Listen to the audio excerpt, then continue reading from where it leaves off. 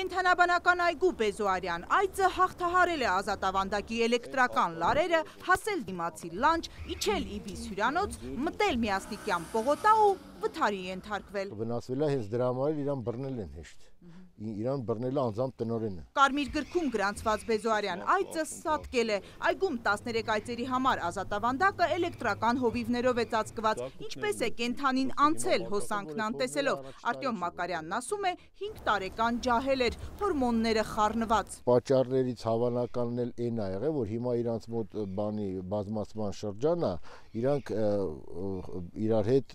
միշտ ինչ-որ տալի կառնելիքի մեջ են։ Այդ հատվածում հիմա էլեկտրական հովիվներն ավելացնում են, պատնեշը ամրացնում, այգում կենդանիների անկման հաճախակի դեպքերին զուգահեռ չի լռում բողոքի ձայնը։ Ես միշտ դեմ եմ եղել թե Բեզոարյան այծերի, թե եղնիկների մոտ էլեկտրական հովիվների։ Իսկ էլեկտրական հովիվները դա Ռուբեն Խաչատրյանի ինքն է բերում։ Մուտքի մոտ նախկին աշխատակիցները շարունակում են պահանջել տնօրեն Ռուբեն Խաչատրյանի հրաժարականը։ Ցույցին գործող աշխատակիցները միանալ չեն կարող։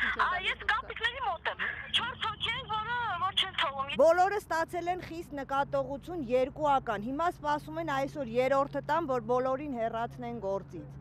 Ինչի, որովհետև մարդիկ ազատ իրանց ձայնը արտահայտել են, մասնակցել են այս ինքնաբուխ հավաքի։ Կապիկներին խնամողն ի վերջո վրդովմունքն արտահայտեց իր աշխատանքային տարածքում կապիկների մոտ։ Տնօրենին դեմ է իրենց հետ անարդար է վարվում։ Սմբակավորների բաժնի ավագ խնամողն էլ զայրացած է։ Ինչու թույլ չեն տալիս միանալ ցույցի մասնակիցներին։ Փղին գետաձիուն կերակրել խնամել է հարազատ երեխաների պես։ Խնամողների հանդեպ տնօրինության անվստահությունը վիրավորական է համարում։ Տեսախցի գետաձիու տարածքի համար դրածա ոչ թե գետաձիուի համար դրածա իմ համար։ Այգում մարդկային ռեսուրսների կառավարիչը բացատրություն ունի, թե ինչու աշխատողները տարածքը լքելու իրավունք չունեն։ Ինքը պետք է լինի աշխատանքային օրվա ընթացքում, պետք է լինի աշխատանքային տարածքում, չի կարող։ Իրավունք չունի առանց գործատուի թույլտվության լքելու իր աշխատանքային տարածքը։ Մեր ասածը միայն դա է։ Կոլեկտիվում ժողով են արել ու 60 հոգու ստորագրությամբ նամակ պատրաստել ուղղված վարչապետի պաշտոնակատարին։ Այստեղ իրենց անվերապահ աջակցությունն են հայտնում տնօրեն Ռուբեն Խաչատրյանին,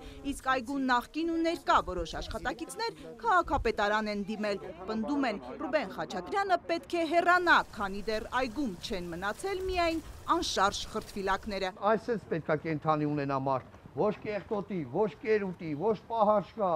ոչ է սատկի։ Սուսան Բադալյան, Հակոբ Թումանյան, Լուրեր։